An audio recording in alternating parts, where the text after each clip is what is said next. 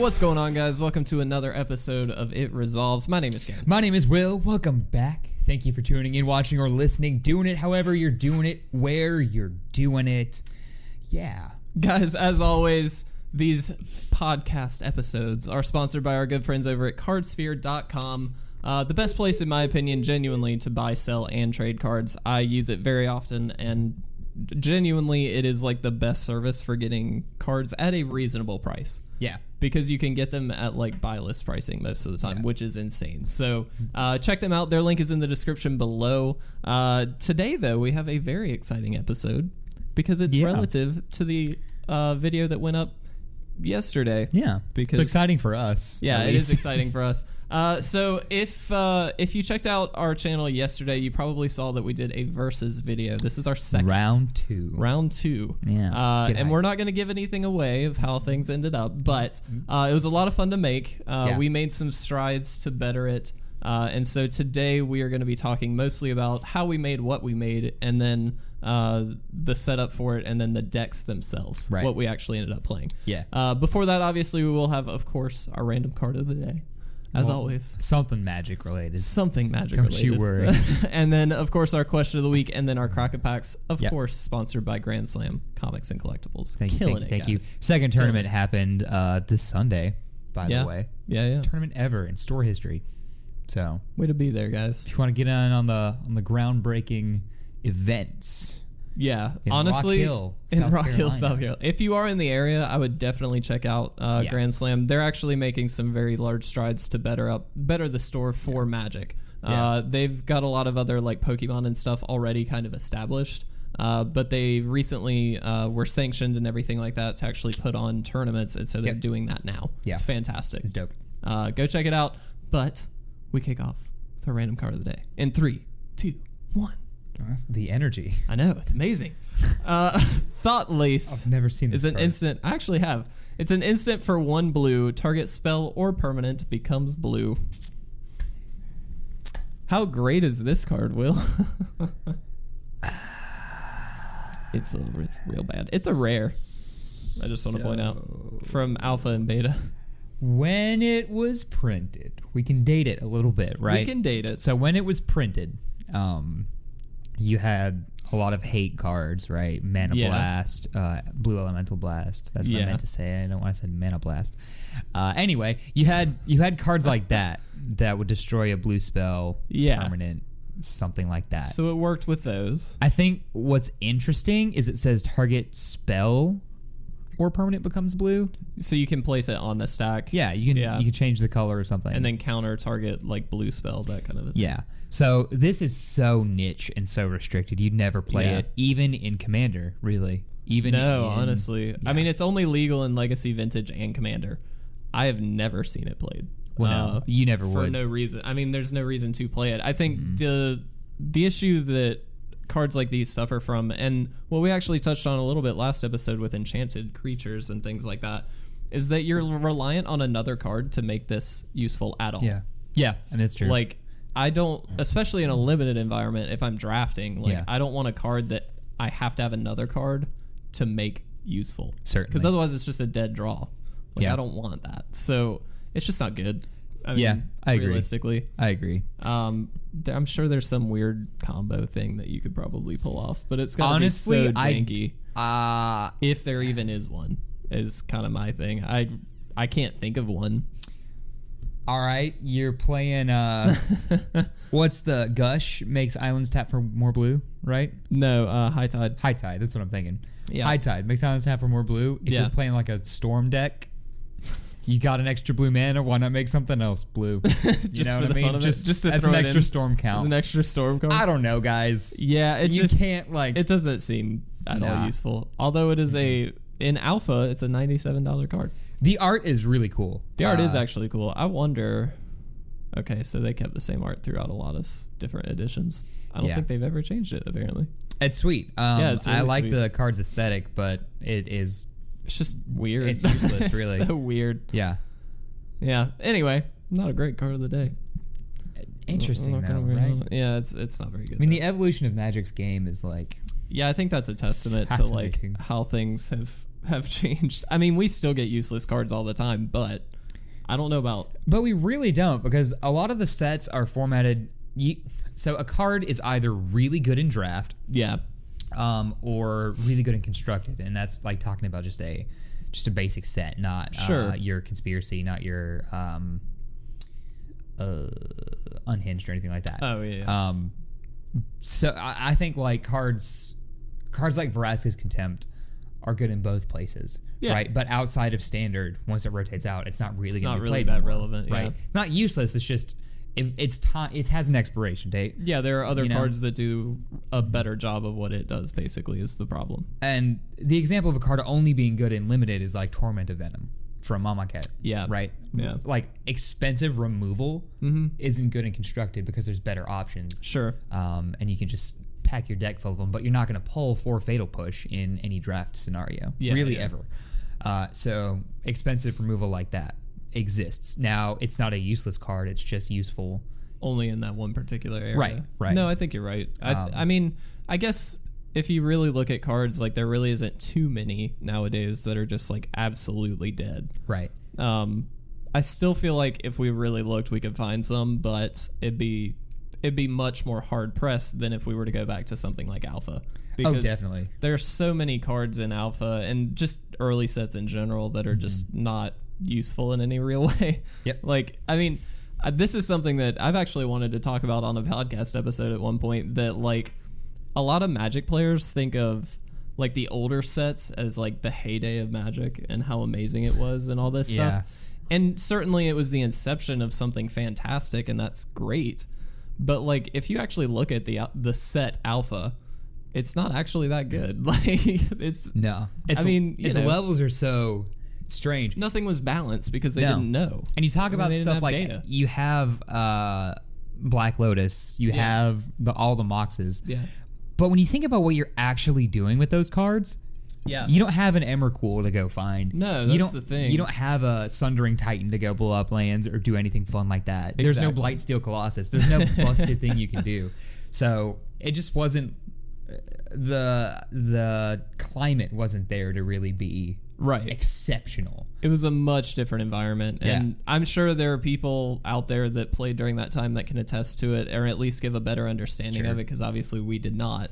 But from just looking at the set list, like you can tell it's not like it was an amazing time. You know what I mean? Like, right. I think it is. It looks like it now because people come into Magic and it's like, oh, there's all these things wrong with it and stuff, because that seems to get the forefront of the light these days. But like, it's not like it was a perfect game ever. No, and I mean, I hold the opinion that there's honestly not that much wrong with Magic.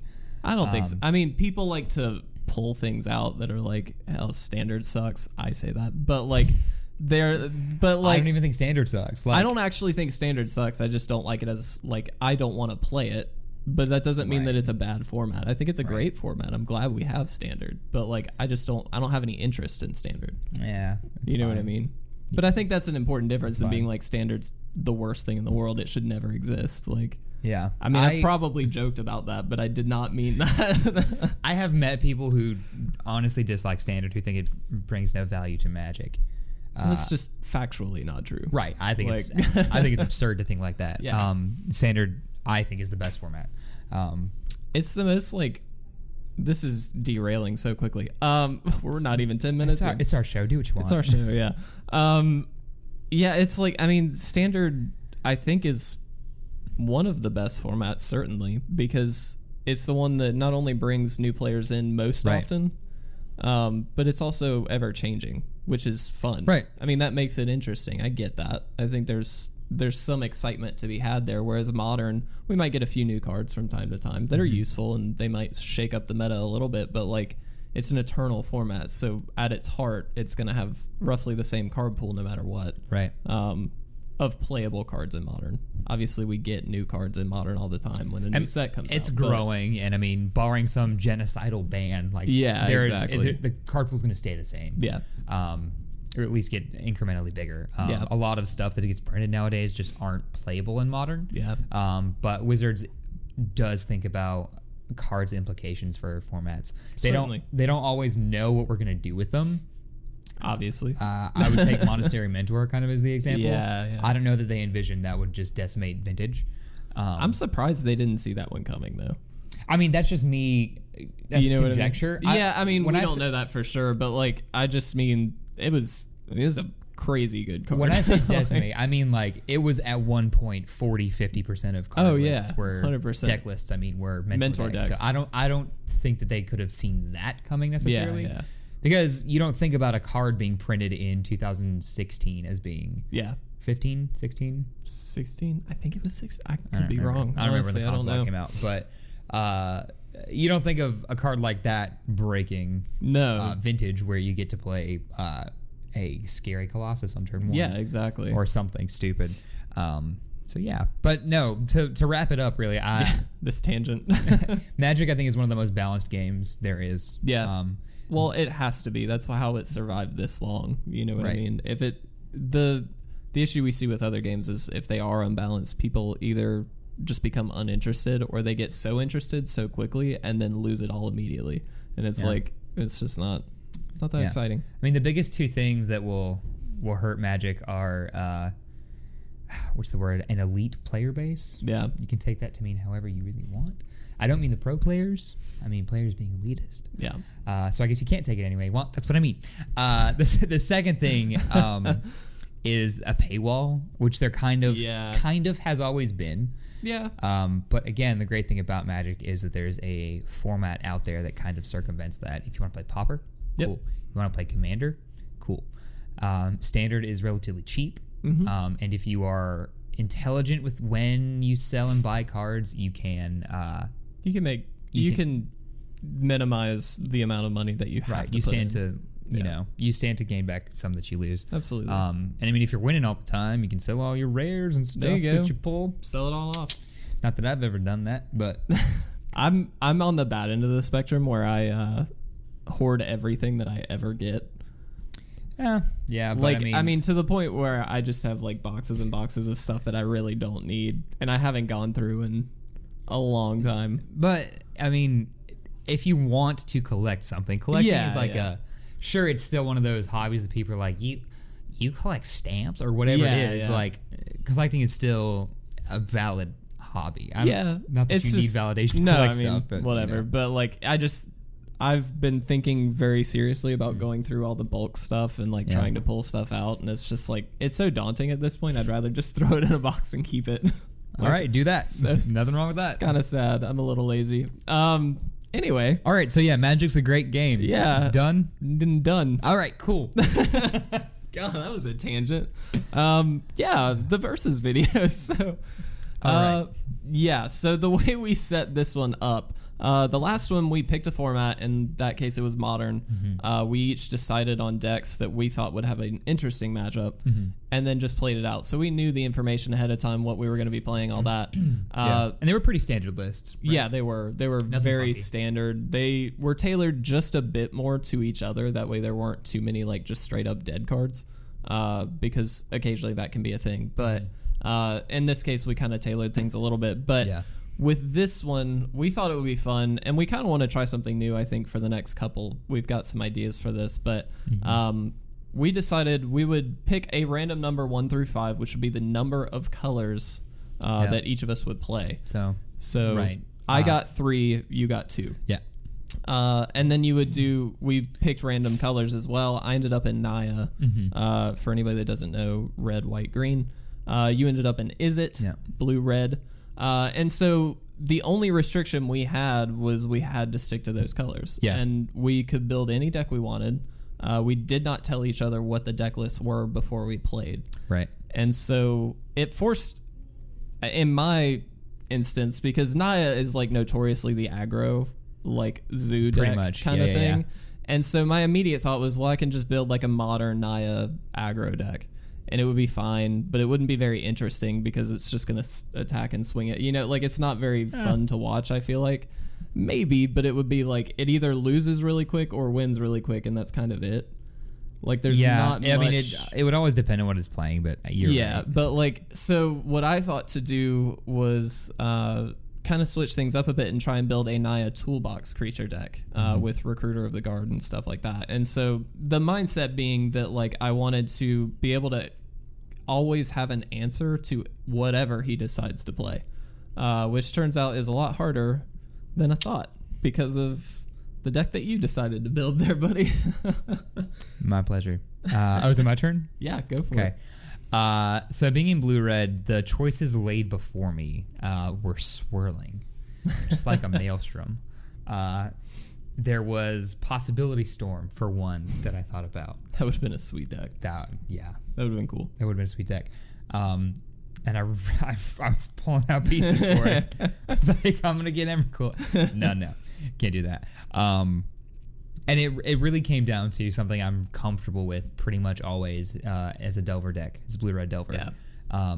But it not being in Modern this time opened up a few more doors for me. So my idea was to really play a strict creature base of only having about 8 creatures. I wanted to... like 8 to 10 was kind of my thought process. But then mostly a bunch of spells and stuff. A lot of the decks that I like to run have very efficient creatures that are usually 2-for-1s or represent like a must answer card. We talked about that, I think, the last episode. So I wanted to think about cards that would do that, but also keep Delver as a main theme just because it adds a ton of value turn 2. And it's not always easy to answer Delver unless you just have spot removal. And you've invested so little in it that, you know. So ended up going blue-red Delver, but the cards that I added, they're a little bit different. You don't always see are Blood Moon. I spaced out. I remember the other card I put in it. Blood Moon and True Name Nemesis. So Blood Moon... I hate you for that.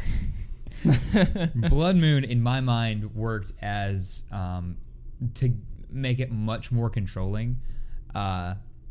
Because I knew he's Naya, that's it. I knew that I could shut off most of his decks, or most of his deck, really, with Blood Moon. 2/3 of his colors, it's kind of hefty. I know Kev doesn't love playing in red, so I figured that, you know, he wouldn't have a lot of scary red stuff.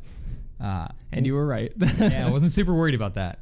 So I thought, Blood Moon seems relevant good. Red cards, maybe. I had like Grim Lavamancer as a like way to deal damage without having to attack. I mean, it's to kind of get around board stalls. And then I had Huntmaster of the Fells as a finisher because obviously it's guaranteed 2-for-1 basically unless you counter. Huntmaster's nuts. So good. Yeah. So I thought Blood Moon would kind of be. It was a little bit nasty. It was pretty backbreaking. Every once in a while, it became pretty backbreaking. We found that it was. Yeah, definitely. I mean, so in my deck building, because I knew he was in red, I was actually worried about Blood Moon from the start because I know Will, and I just feel like that's a possibility. And so naturally, even in normal deck building, though, I would have put some number of basic lands in. I ended up upping the count just before we actually sat down to play, just to be safe, because, again, I didn't know, so I just wanted to make sure. And I had some double white, some double green. Yeah. I was twirling my mustache. Oh, is that what it was? Yeah. I was wondering. I was like, are you just itchy, or are you... and so I upped my basic land count just a bit by, like, a forest and a plains, I believe. Yeah. And I'll say it came in handy. For sure. Definitely. But like that was definitely a tough spot. There were some occasions where that became difficult. That's Blood Moon, man. We'll say. And True Name is, I think I say it in the video, True Name is just a busted card. Yeah. Like protection from anything except for a sweeper, but anything. I'm a Naya toolbox creature deck. Like I don't run sweepers. There's no edict effect that I had to worry about. So I was like, there's really no way he can target this. Yeah. I mean, he could, I guess, have some white sweepers, maybe. That's kind of my thought, but True Name is such a potent threat already. Yeah, and fine. Like I kind of went deep with the like a toolbox creature, almost only creature deck. I did have a few like Path to Exiles and very small stuff, but like that was really to only deal with one-off creatures, which I didn't think you'd have many of just because it's a blue-red deck anyway. Right. I will say I didn't expect True Name Nemesis. I should have. That was just an oversight on my end. But I I went really deep with the creature themes, so I had like one-ofs of just so many different things for so many different situations. Sure. Like Huntmaster the Fells being a very good finisher that I can pull out with Recruiter. Thalias, I had like 3 or 4 Thalias, I believe, because obviously that's just a good card against blue-red, like 9 times out of 10. That's just going to be amazing. Thalia, you invest so little. Like it's fantastic. Yeah. And a lot of times because it's a turn 2 spell, you can kind of get it out from under some number of counters. Usually, yeah. I'd say usually, yeah. Especially if you're on the play. It just does so much work against those decks. And so... But I also had cards like Spirit of the Labyrinth, which I don't actually believe ever came out, but basically made it so you can only draw 1 card per turn. And so the idea being you're in blue, my guess is you're probably going to have some number of cantrips and draw spells. Like, it'd be really just useful to have this card available to me. Yeah. And so I had stuff like that. I had one of my favorite cards, Deranged Hermit, which I didn't like. My mindset was not in any right place when I put that card in the deck. I was just like, this card's amazing. I'm just going to throw it in here. I can fetch it. Like, why not? Awesome. It's really good. Don't get me wrong. But great. Like I could have just like Huntmaster would have been an easier card to play. And it sort of plays some of the same roles where it's like a guaranteed kind of, you get a token, you get some extra stuff. Yeah. So it's just like a solid value creature. It costs 1 less. It's a little bit stronger. Like there's some... I don't know that it is. Well, you get a ton of squirrels with Deranged Hermit, obviously. And I did play 2 Flicker Wisp, which the thought being, if it ever came up, that I could flicker either Huntmaster or Deranged Hermit to just go nuts with tokens. You know what I mean? Yeah, but like, you definitely could have. The potential was there for a really high ceiling with this deck, I will say. Yeah, I think that's very true. It would have been very, very sweet, I think. Yeah. I had a much more focused plan, I think. With it being a Delver deck, you really are just an aggro deck. But I wanted to make my turn 3 the turn that I am putting my foot on the game. Yeah. So when thinking about cards, I thought about Bedlam Reveler as my other creatures. But there was a possibility that those don't come in turn 3. So that's kind of how I decided on the 2. And that was the top of my curve. Those were the most expensive cards in there. I guess you count Forceful, but you really don't. No, you don't. So yeah, that's how I focused Blood Moon and True Name Nemesis. Yeah. Was that turn 3 I'm doing one of the 2, and it's kind of up to Kevin to answer. And then every turn after that, I'm either just adding to the board state or I'm answering things that he's got. So Blood Moon really keep him off stuff until I got to where I wanted to be with True Name or with Delver. And Delver obviously is just a threat, so protect it. Yeah. Which is nice because Delver doesn't need a lot of protection because I already got it. Yeah. The other creature that isn't always in Delver, but I think more often than either of the other 2, was a Young Pyromancer. You didn't never see it, and I never played it. It was just in there as a 2-of to kind of round out threats. Well, it's just so much value out of the 2-drop. It's nice. When you run so many cantrips, draws, burn spells, 1-mana things that I had, it just seemed like a no-brainer. I really felt like 10 permanents was better than 8.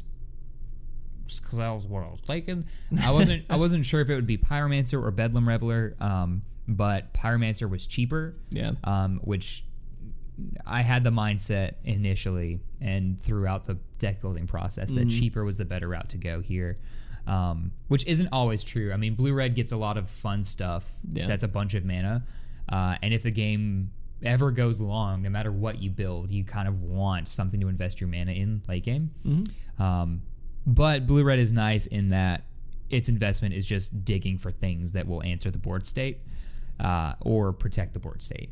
Yeah. So, I felt like cards that capitalize on that would do me good. So that's how I got it. Yeah, I did want to point out, too, you mentioned like turn 3 was kind of your optimal turn. And this is something that we didn't actually talk about beforehand. And in retrospect, it would have been good to have talked about, I guess. But like...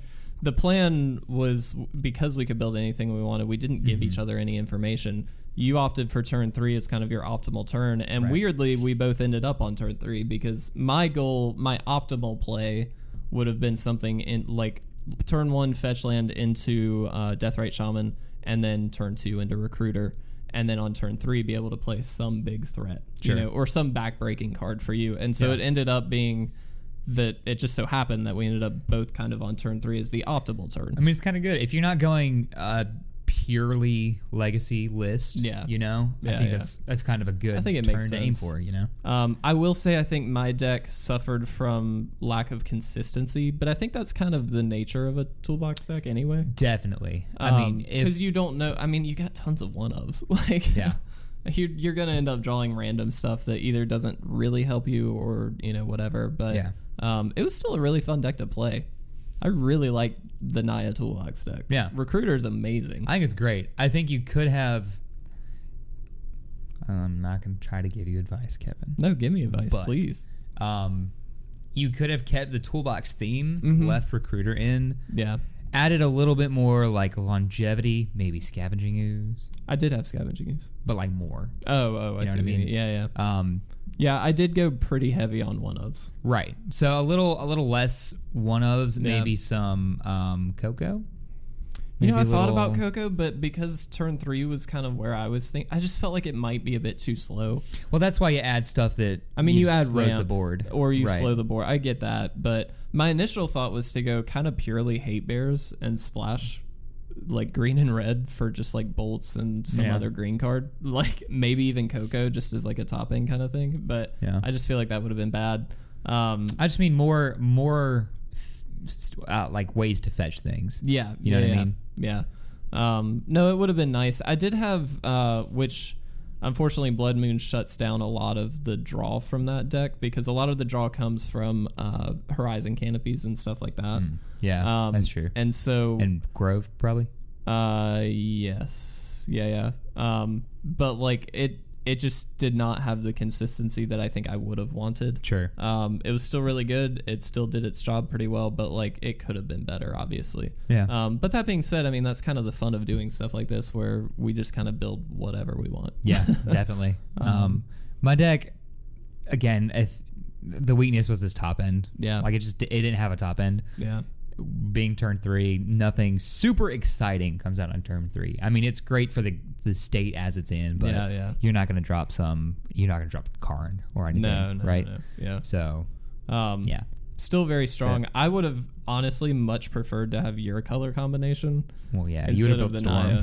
No, I thought about Storm actually for you, but I didn't. That was another thought I had. So here's the thing. Yeah. This is just something that has started because we've done this YouTube channel now. I love Storm. It's one of my favorite decks. I try not to play it intentionally now because I mean, if you guys have watched any of the streams, everybody's like, oh, Kevin's drafting Storm. I almost never draft Storm. I only did once. So Kevin makes a cube now and then, and it's super fun to come over and play on Cube nights. But whenever you play Cube, you almost always have to draft the Storm cards before Kevin does. I don't just always draft Storm. Because if you let Kevin draft Storm, he will just draft Storm and win. That's it. Storm is that, man. All I'm saying is I've only drafted Storm one time. On stream. On stream, yeah. There's a sordid history of you and Storm. I mean, Storm's a fun deck, but like now I genuinely... Paris and Helen of Troy, dude. All I'm saying is I intentionally don't go for Storm nowadays. That's your deck archetype that would have launched 1,000 ships. Yeah. Started a war. Well. Destroyed Troy. It's not even on a map, Kevin. Can you find Troy on a map? No. Because the Grecians were like, play something fair! And then I played Doomsday.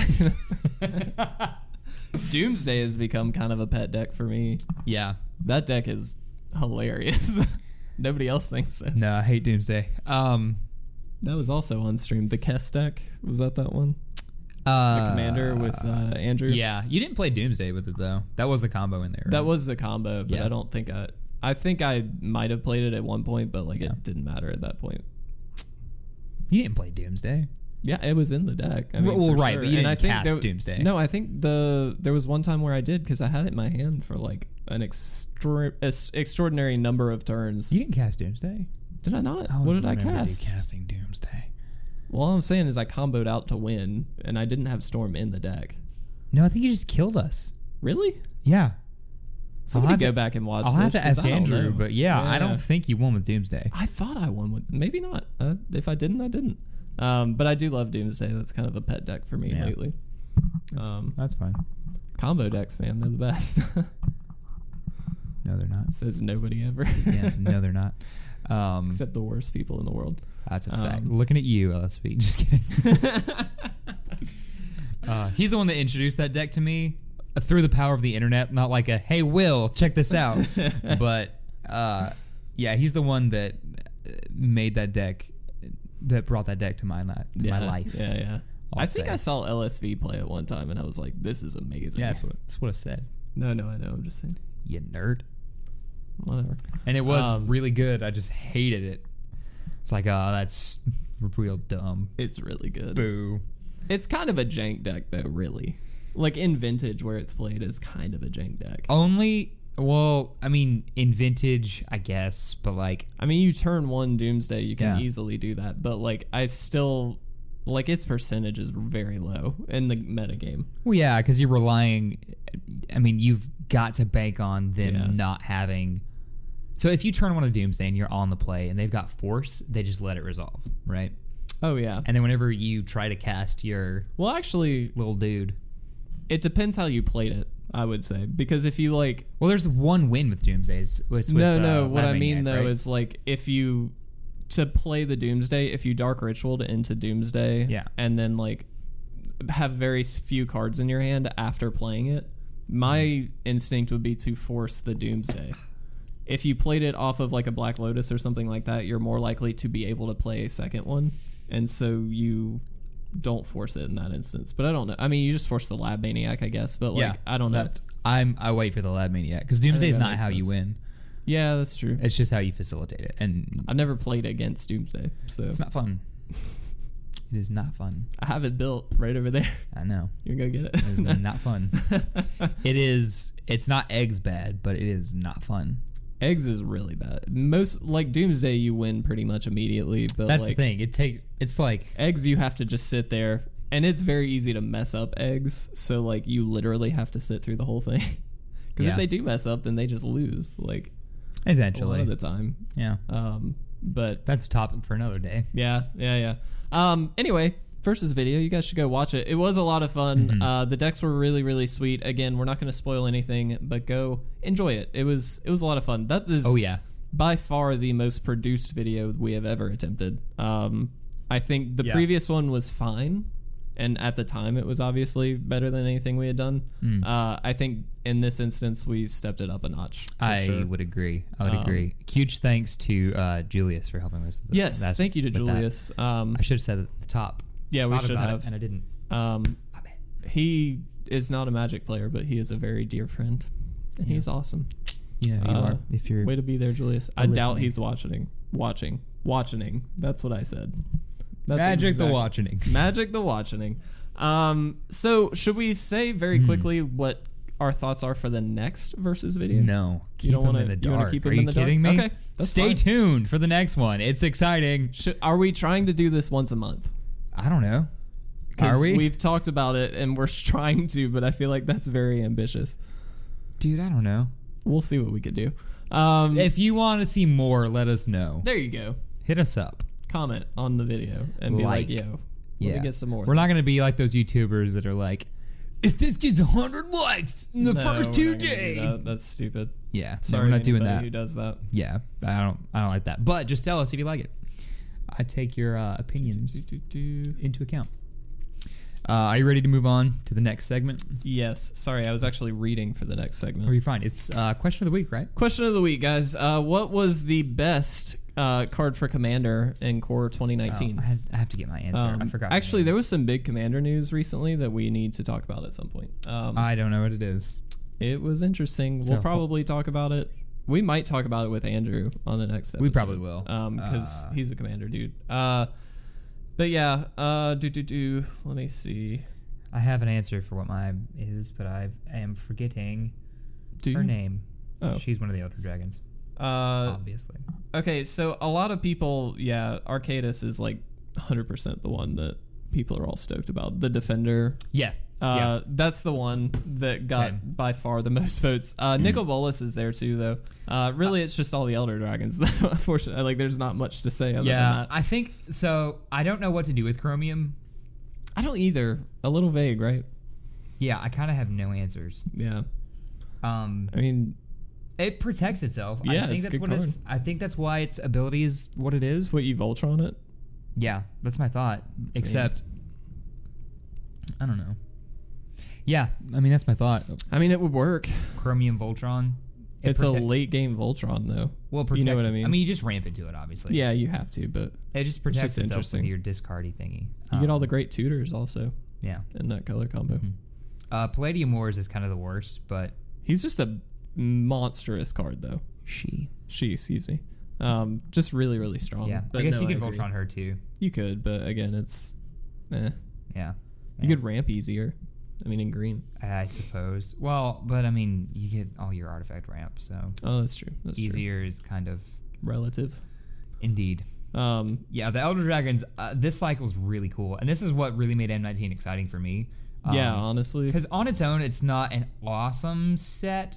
No, the draft meta is funky. It's a lot slower than I'm used to. It's way slower, actually. Yeah, I mean, I've been watching a lot of drafts, and I practiced drafted a number of times actually with it. And like, the deck archetypes are well established. Sure. So like, I dig that because obviously it's a core set. We kind of need that. Definitely. But like, it's so slow. I mean, it's just way slower than I expected. And there's no real way to kind of go over the top with stuff like that. And I mean, it's a core set. I get it. I'm not expecting it.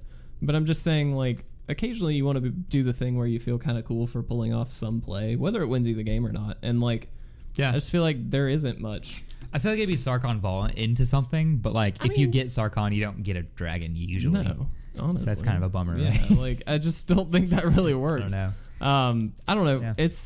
It's a cool set, but like, it's not the best to draft, I would say. Real quick, the next question of the week. Go for it. What is the most pushed card in Magic's history? There have been a lot. If you don't know what pushed means, just go read Huntmaster.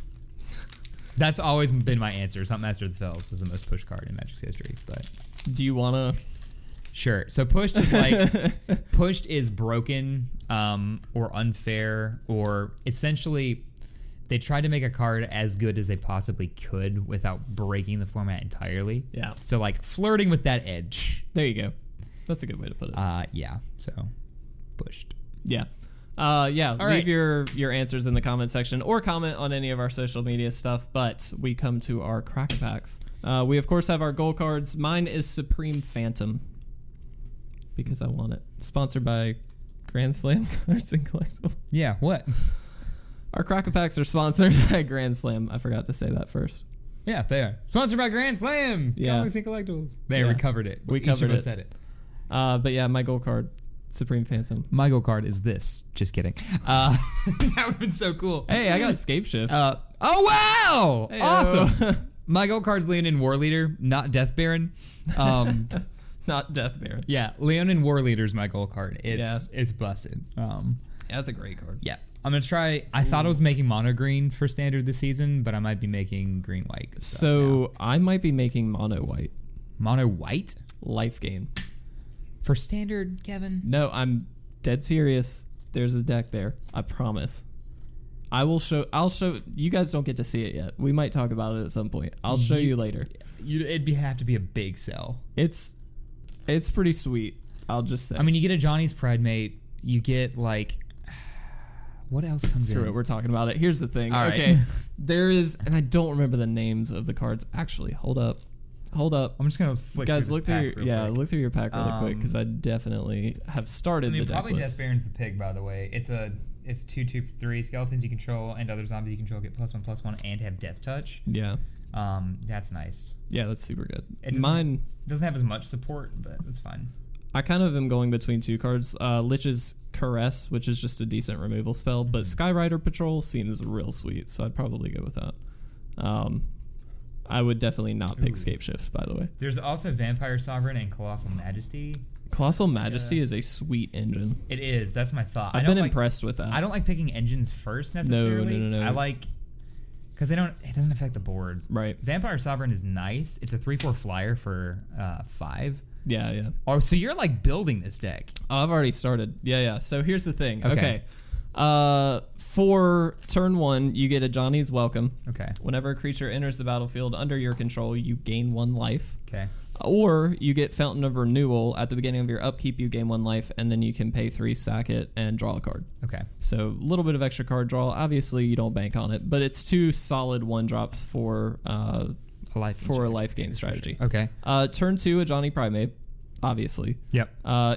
If it sticks around, it will trigger most likely every turn. Yeah.